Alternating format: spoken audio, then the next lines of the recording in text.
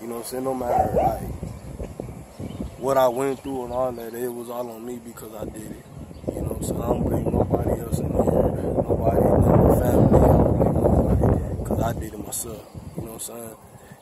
And one thing I learned while I was in jail, man, is like take on responsibilities. You feel me? I should never did that. I should never punched them, man. I should have just walked away. You know, like it says in the Bible, man, turn the cheek. You hear me? But I was trying to be a big badass in front of this girl. You know what I'm saying? Didn't want to look like no punk. And look what it got me. So you know what I'm saying? Sometimes I still like get that you feel me, like I'll get mad or something, but I'm starting to see that, you feel me, I'm growing, like I'm finna stop all that, man. I can't. What's it like every day?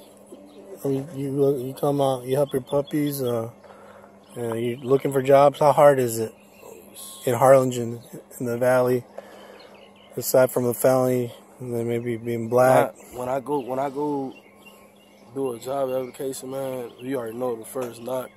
Like, I'm not saying everybody's racist, because I got a bunch of Mexican friends. I'm born and raised here. This is my city. You feel me? So, but like when I go to certain jobs, I might be like, yeah, man, I'm here to fill out the application. The first thing they look at me like, man, this guy's black. Then if you ever been convicted of any felonies, man, that's what just throws me off every time. And I tell them, yeah, I've been convicted for a robbery and all that. What's the details? It wouldn't matter. Like, I'm going to show you something. You can go down the street and somebody say, you want this job? You ever been convicted for a felony robbery? They don't care what happened in the robbery or none of that. Just like in the courtrooms. All they care about that, it says you're convicted for robbery. So that's what that is.